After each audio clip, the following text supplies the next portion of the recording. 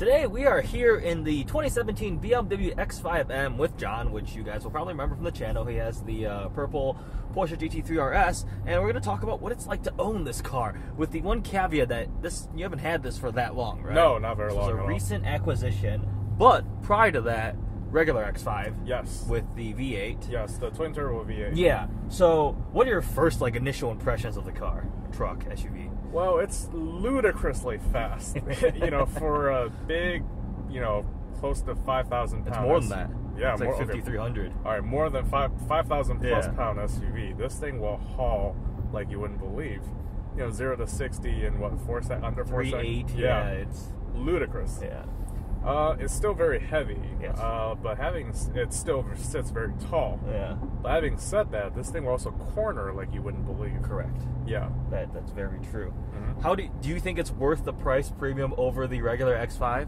Yeah, the V8? yeah, definitely. The last one was fast. It was quick. Also, we took a ride on it. Yeah. But the problem with that was just so much body roll, and part of the problem is maybe I opted for air suspension on that one. Okay. And just with the nature of air suspension, it's smooth, but it just wallows. When you turn, it's just so much body roll. The trade-off on this one is it does ride sort of harsh, I think. Yeah. And this is not even on the biggest 21-inch wheels. This is down to the 20s also. Right.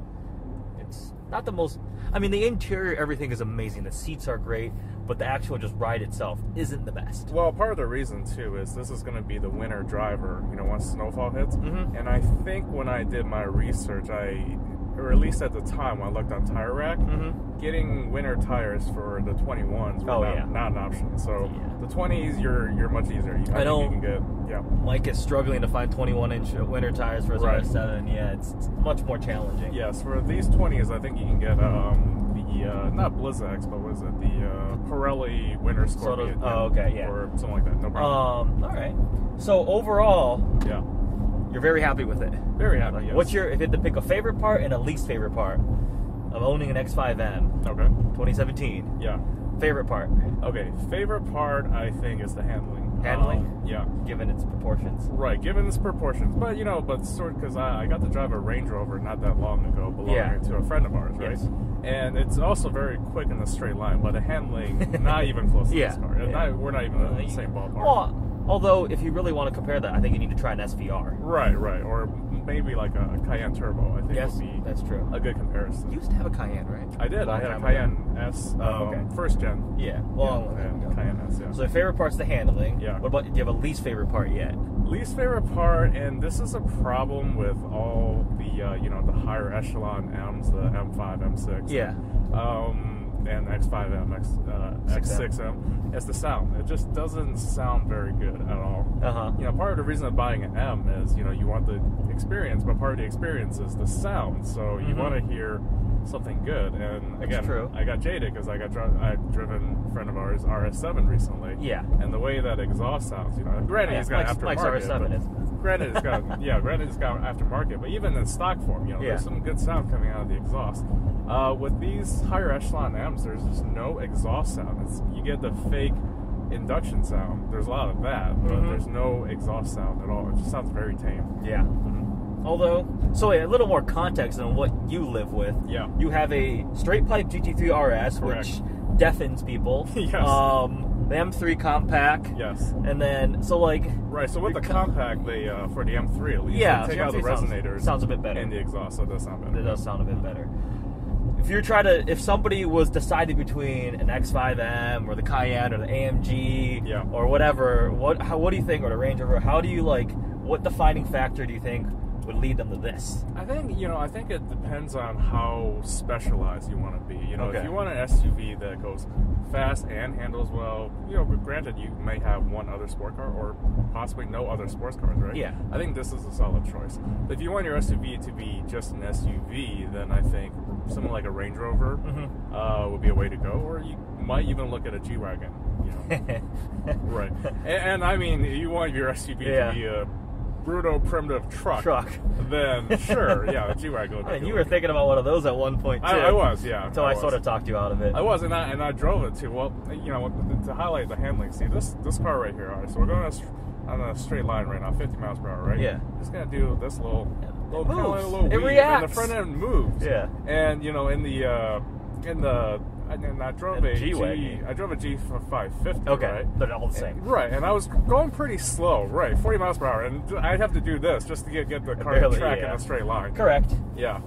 It's not so, and yeah, you can do this and nothing happens, but you also have to do this because you just lose that front end. You have no idea what that front end is doing. And you have to just, you know, the only way you know what the front end is doing when you start to feel the car and see the car drifting away, and you're like, oh, time for a correction. Oh, this is completely different. This really does handle like not an SUV. Right. I originally was like, these are cool, and I like it a lot more than I thought I would after spending all day yesterday with it. I drove it around, I took it to the gas station, went to get groceries in it, and then we reviewed it, obviously took it on some back roads. I am greatly impressed. The interior, it still smells like a new BMW because, again, it is 1,800 miles. It is quite new. The interior is shockingly good for a BMW. You know, you can kind of look around. You sound surprised. You are, yeah, a little bit, because the last time I think I was in something that had, you know, stitched leather this nice. It was an Aston Martin, really. Okay. Yeah, the first thing John pointed out was, dude, look at the leather stitch. You got here, you got here, you got here, and all the way down there. Yeah, all the way down here, which usually, even in luxury cars, it's just kind of like cheap plastic. All nice soft touch leather. Yeah, this is stitched leather all the way down here, you know, where you kind of like store your gloves or, you know, water bottle, whatever. This little compartment, that's, even in luxury cars, that should be plastic, but no, in this car, stitched leather. Excellent interior. It handles really well. Yep. It's obviously absurdly fast. Like, this is as fast as like, we're about to go hop in the M3 in a little bit, and it's going to be like pretty much just as fast. Oh, absolutely. Yeah, and you get clean launches every time. Correct. All-wheel drive, go. Yeah. Sometimes in the M3, you just light up the back tires, like, and you're not like Josefa's M6, it just spin, doesn't go anywhere. Yeah, the M3 too, really. That could happen. Yeah, all-wheel drive. I mean, you were also discussing how this might be sort of a preview of what the new M5 is going to be. Right. The all-wheel drive will be a little more advanced, but similar, I believe, setup. Yeah. And same 4.4. Yeah, a little more power in the new one. But we're not that far off. Yeah, but it'll feel the same characteristics. Also, this thing has the 8-speed automatic. Yeah. The new M5 is going to be the 8-speed automatic, so it's very similar, I think, in certain key ways, which I'm excited about. Well, you know what? One of the things we talked about is one of the things I don't like, and I'll tell you what I don't like about it. It's got the 8-speed automatic, but what they managed to do is program it like a dual clutch. Oh yeah, you mentioned this. So there are some good and there are some bad, and I'll tell you what one of the bad is. So if you're on an incline, you're parking and you're kind of stopping an incline at a light, right? You're expecting torque converter, so you just take your foot off the brake, and you would think it will hold. It'll hold for a second, and then the car will the transmission kind of decouples. It does a weird and then thing. the car just starts rolling back like you're in a dual clutch. Yeah. And you don't expect that because you're thinking, what's going on? It's an automatic. I'm wondering if they might have programmed in some of those characteristics to try to imitate, because people seem to associate dual clutch, those weird things, as more sporty. Yeah. I don't know, but it definitely has those behaviors. It shifts amazingly quickly. Yeah, if you set the transmission to the most aggressive setting and you bang it at full throttle, you do feel this ka-thunk in the car. You know, you can feel it. Even though that's not almost like a dual clutch. Yep. Overall, you're pretty happy with it? Ready to spend time with this vehicle? Very happy. I gotta get some winter tires on it, around Thanksgiving time. That'll be fun. That'll be $2,000 out of my pocket. But boo-hoo. I'm sure you'll be okay. I'll be all right. Yeah.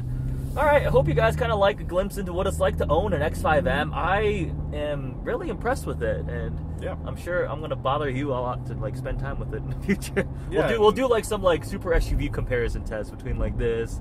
And and one of the things that we kind of discover as we priced out different options across different brands is that Bang & Olufsen and BMW, it's a really good deal. $3,700 gets you the Bang & Olufsen. The top speaker system. Yeah, that's totally worth it. It's nice. It sounds great. Yep.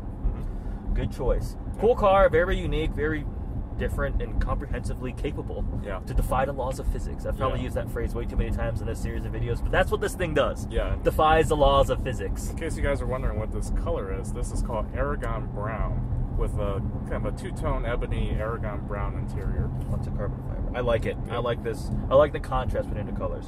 It's good. All right, thank you. Check out there's a full cinematic review, like a whole length thing. There is one of the 90-second videos on this car, so that's the 3 video series on them, and M3 videos will be up or coming or posted at some point. All right. Yep. Awesome. Thanks. Okay. See ya.